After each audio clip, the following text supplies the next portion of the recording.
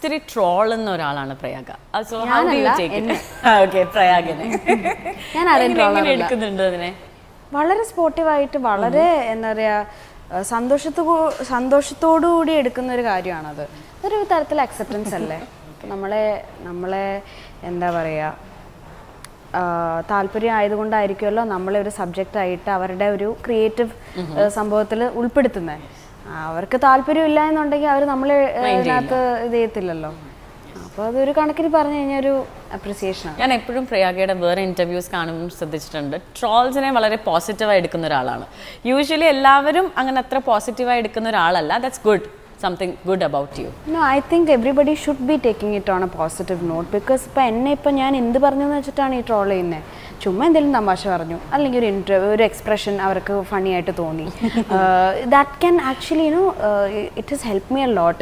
എനിക്ക് എൻ്റെ കുറേ ബാരിയേഴ്സ് ബ്രേക്ക് ചെയ്യാൻ പറ്റിയിട്ടുണ്ട്. അല്ലെങ്കിൽ ഞാൻ ഒത്തിരി കോൺഷ്യസ് ആയിരുന്നു പണ്ടൊക്കെ. അഭിനയിക്കുമ്പോഴും കോൺഷ്യസ് ആണ്, ഇൻ്റർവ്യൂ കൊടുക്കുമ്പോഴും കോൺഷ്യസ് ആണ്. ഇപ്പോൾ അത് മാറി. അത് കാണാനുണ്ട്. എനിക്ക് തന്നെ എൻ്റെ പെർഫോമൻസിൽ അത് മനസ്സിലാക്കാൻ പറ്റുന്നുണ്ട്. ബ്രദേഴ്സ് ഡേയിലൊക്കെ എനിക്ക് കുറേ കൂടെ ഞാനായിട്ട് ഇരിക്കാൻ പറ്റി. ദാറ്റ്സ് ഓൾസോ ബിക്കോസ് ഇത്രയും ട്രോൾസ് ഒക്കെ ഏറ്റ് വാങ്ങുമ്പോൾ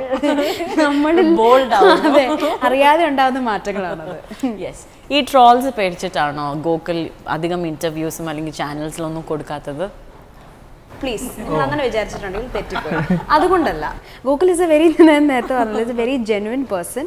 തൻ്റെതായ അഭിപ്രായങ്ങൾ ഏതൊരു കാര്യത്തിനും ഉള്ള വ്യക്തിയാണ്. അപ്പം ചില കാര്യങ്ങളോടൊക്കെ തുറന്ന് ഒരു അഭിപ്രായം പറയുകയാണെങ്കിൽ I don't know how people are going to take it. അപ്പോൾ അങ്ങനെ കുറച്ച് നാൾ അങ്ങനെ അഭിപ്രായം പറഞ്ഞു തുടങ്ങിയാൽ ചിലപ്പോൾ ട്രോളാം എന്നാണോ? അങ്ങനെയല്ല, ചിലപ്പോൾ തോന്നിയാൽ ചിലപ്പോൾ അവർക്ക് വേണമെങ്കിൽ. ഇപ്പം ചില ട്രോൾസ് കാണുമ്പോൾ അതിൽ ആക്ച്വലി നേരത്തെ ഒരു ആർട്ടിസ്റ്റിനെ ട്രോൾ ചെയ്ത് തുടങ്ങി എന്നുള്ളൊരു പ്രവണതയ്ക്ക് ഒരു കണ്ടിന്യൂറ്റി പോലെയാണ് വീണ്ടും വീണ്ടും ചെയ്യുന്നത്.